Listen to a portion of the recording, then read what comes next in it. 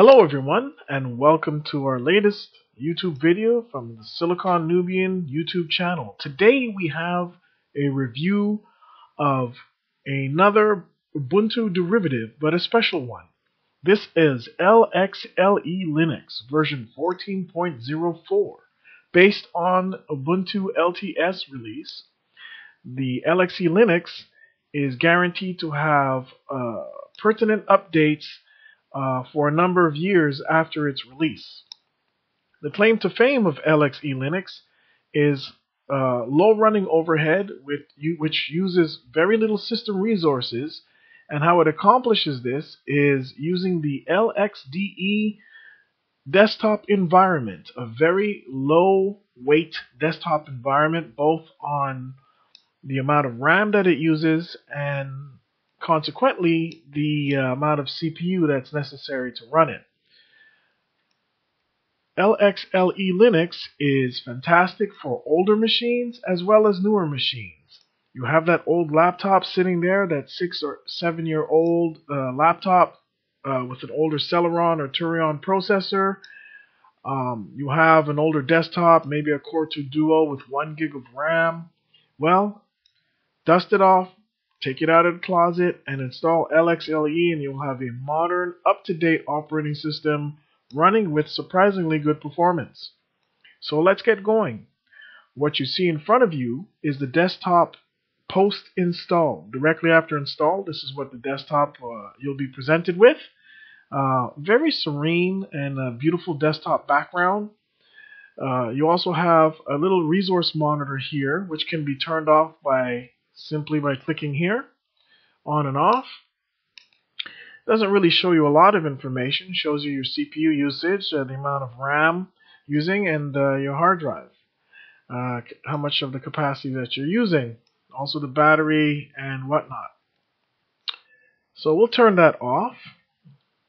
On the bottom taskbar we have, of course, the switch to turn on and off the information display. We have volume, we have the weather. This is interesting.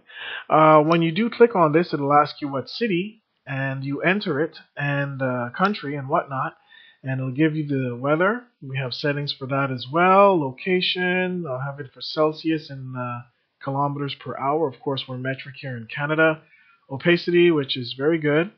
If you want to make it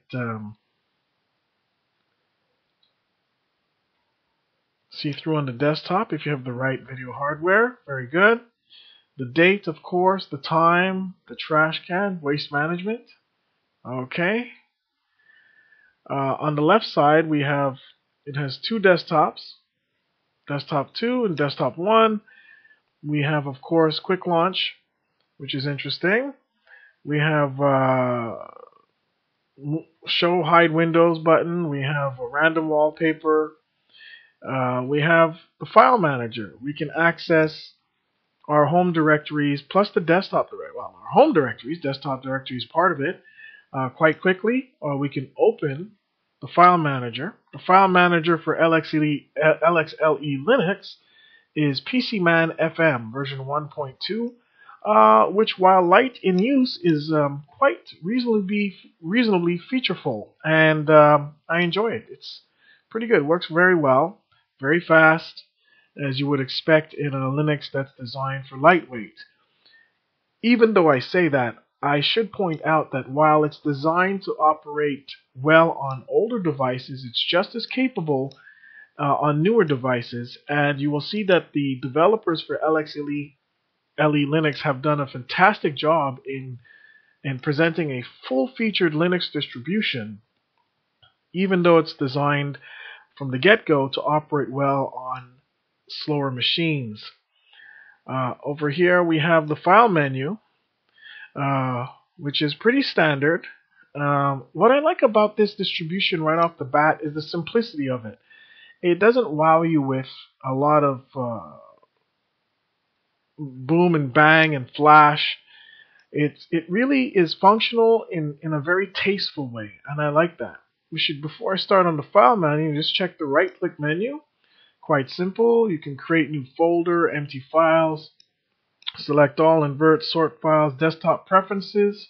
We'll go there. We have appearance where you can put in your background, the fonts that will be used, color of the text, shadow, desktop icons. We can show, hide certain icons. There's the trash icon. I can show it, hide it, documents icon. A lot of different things I can show there. Show connected volumes, of course, VirtualBox Editions disk. It's inside uh, the virtual CD drive. Then we have advanced, show menus provided by window managers, use desktop as folder. This I'll leave as it is now. It's operating just the way I like it. Here we go. Now we go to the file menu. Let's see what's installed in LXLE Linux. Go up to accessories. We have quite a number of interesting software with a file manager, of course, gedit, KeePass. That's interesting. How many of us have so many passwords we can't keep up? We have menu editor, which is nice to have there. Random wallpaper, screenshot, weather, archiver. They look like most of their bases are covered. We have an education selection here, and we have LibreOffice Math, which I believe shows that LibreOffice is included. What a massive plus that is. We have games for those who like to spend some time just whiling some hours away in between other more important things. Graphics, document viewer, font manager. So we have GIMP image editor, LibreOffice Draw. Wow, shot well. They've really put some very good software on here. Internet, Chatzilla. The default web browser is SeaMonkey. SeaMonkey is a very capable browser, and in this case, it's the Mozilla build of SeaMonkey. So it's a nice plus. Also, you know that you can install anything else you want. So that's the beauty of Linux, or any operating system that is. What you see here is not necessarily what you get, but it looks like they've covered all their bases very well. Hats off to the developers. Office, we have, yes, LibreOffice is included. While if it wasn't, you could probably go out and get it simply from the software manager or Synaptic, and LXLE has both, by the way.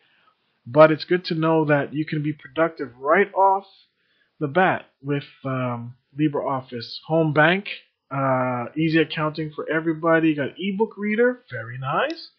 Document viewer, very good. A lot of different address manager, calendar, sound and video. We have Audacity. Have some nice things here. Record my desktop. Interesting that would be in sound and video, but I guess yeah, it would be in video. And XF burning application, of course. Video player here. System tools. Looks like we're chock full of system tools. We have Samba, Roxterm, which is the terminal. Simple printer setup to add printers to the system. Very nice. Task manager, of course. We have a nice task manager here showing at present the desktop is using 248 megabytes. That actually was down when I had first installed it, but that's still quite a little bit of memory compared to, for example, some KDE distributions, which right off the bat, looking at a blank desktop, are using over 700 megs of RAM. So I would call this fairly low use and pretty good for RAM-starved systems. Like I said, this should run comfortably in a system with 1 gig of RAM. 2 would be a lot better, obviously, but you know, some of us don't have that luxury. System backup, again, going back to the system tools, we have scheduled tasks, Software Center. Fantastic tool for installing software, in particular for new users. For example, if I wanted to install Firefox, I would do a search, and there we have it. Firefox web browser is available. And I would add to the app basket, or I would just double click and, you know, get some information on it, and then I would add to the basket, and I would check for reviews. Pretty complete. I'm very impressed. And again, what I like about it, it presents all these apps. They're not full of bling or extra fluff you don't need, but they're done in a very elegant manner. And the performance is fantastic. Go to updates. There is an update manager. And updates are done through the Synaptic package manager, which is pretty much extremely well known, obviously, in the Linux world. A very capable package manager. And if you used Ubuntu or releases or derivatives such as Mint and whatnot, you'll know the two-pronged approach they have to installing software with the Software Center and, of course, Synaptic. And as we continue, we have search, run, of course, shut down if you want to shut down the system. What I've observed so far from LXLE is I like it a lot. I think it would be good not just for older systems, but even relatively newer systems that want a full-featured long-term service, Ubuntu-based derivative, but it's been jazzed up quite a bit, and they've done a great job. I'm talking about the developers in balancing available applications, performance, and system footprint. Resource footprint is, if you want to call it that. They've done a lot to this, and I like it a lot. It's going into one of the HTPC builds that I have, which, by the way, I hope to be showing on YouTube in the Silicon Nubian channel in the near future, next week or two. And I will be using LXLE as the operating system of choice to install on the home theater PC that I will be building, running Kodi, of course. And of course, there's an extra step in Ubuntu to installing Kodi. It's just about adding the PPA. The PPA is not a problem. And as we go back, we'll notice some other things that are here. I notice a few things, not necessarily with individual packages, but with this one application here. Here we are. PPA Manager. If you've used Ubuntu before, you know what PPAs are. And here's a very nice manager to add and manage your PPAs. I think it's a fantastic addition. I like it a lot. Again, it shows the inclusion of that shows how thoughtful the developers of LXLE are in creating a really top tier out of box experience for Linux. And I would rate this as highly recommended. So there you have it. My quick and dirty review of LXLE Linux version 14.04, I'm sorry. And I hope you continue to watch my videos and post any kind of comments, suggestions, critiques, or whatnot. If you'd like to see a Linux distribution